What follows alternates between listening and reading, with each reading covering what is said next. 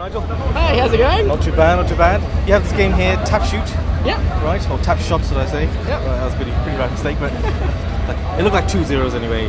Yeah. It's alright. So what led to the inception of this game? Like, what made you create a Western game to shoot? Well, I started developing it about 2.5 sort of years ago. On August 2011, I started. Right. Just as a bit of a pet project to start learning some more stuff in Flash. It's all made in Adobe Flash. Right. So start off as just a project to start trying to get into more Flash stuff and make more Flash games. Okay. And sort of liked it and went with it, and been just sort of slow progression over the last couple of years of getting it done and just finding time to work on it after work and when I get spare time. Yeah. It's good. Like we played it earlier on in the day. Yep. I think this is one of the first booths that we actually came to. Oh, cool. Unfortunately, you weren't here then. That's why we did the interview now at about 2. But no, I found it to be it's one of those quick fire games. Obviously, no pun intended, but like it's if I'm waiting in line or something, I can just play it, and that's it. You know. I want it to be that really accessible kind of jump in and play for 5 minutes. So we've got the leaderboard so people can compete, and I found that's been a big hit, especially here at Expo. People can kind of play against their friends, and people have been coming back, which is great.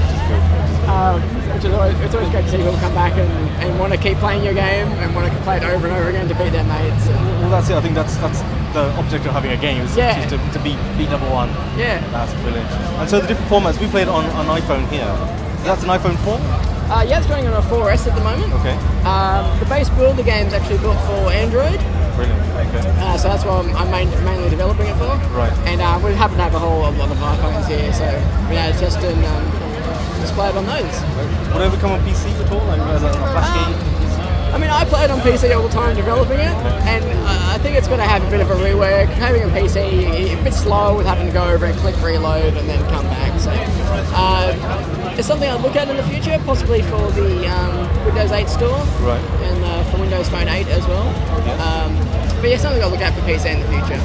And the leveling up, like, would you have multiple targets, or is it just sort of one standard level? You just keep on getting more targets coming up, and that's So how the progression of it's going to happen is there's in the final game there's going to be cinematics between the levels. So you'll start off in the middle of cinematic of you coming to the town. You're going to be like a bounty hunter coming to this town to collect the bounty on one of the bandits' heads, basically. So it's also storyline driven. Yeah, it's going to have a bit of a storyline as well. It's going to be an arcade with a bit of a story just to push things along a little bit, so you're not just playing random levels. And I like storylines, so it gives them a bit more of a purpose. Obviously, playing it is the purpose anyway, but having a storyline actually helps with that as well. It does, yeah. It's going to be completely optional as well, so you can sort of opt out of the story, just play the levels if you want, and not have to worry about any of that if you don't want to. So if you're going to start off, you come to town trying to get a bounty on this guy's head, and basically all their goons are can't stop in the first level there. It's got the final game of planned for 5 levels. So at launch it's going to have 5 levels. Right. And with a view to make more free levels in the future. Fantastic. Yeah, depending on what the reception's like. Yeah. So there's no microtransactions at all? I didn't want to go down the microtransaction route with it. I'm not a fan of them myself, making people pay. I mean, the grand scheme for release will be it'll come out as a paid product, and price will depend on what kind of quality level they hit with it at this stage. So it's going to come out as a paid product. And then a few months down the track, once I got another set of 5 levels out, the main product will go as a free version with the first 5 levels, and then you can go up to the paid version and you get the extra levels as well.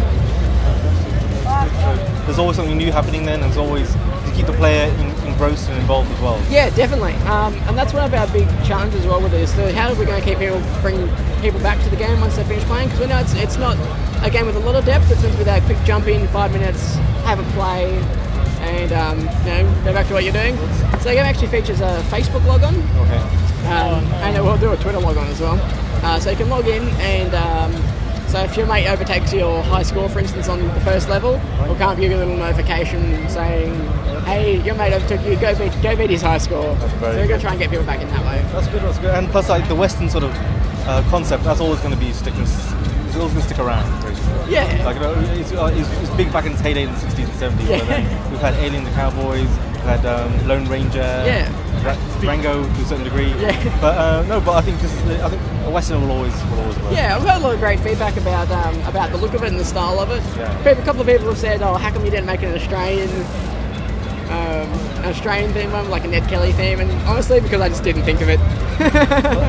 Version 2. Version 2, the sequel. There you go. Adventures in Australia. Tapshot goes to Australia. That's it. But anyway, Nathan, thank you very much. That's all right. Thank you so much. Sorry, Nigel. Sorry. That's all right. I'm really bad at this. It's 20 past 2.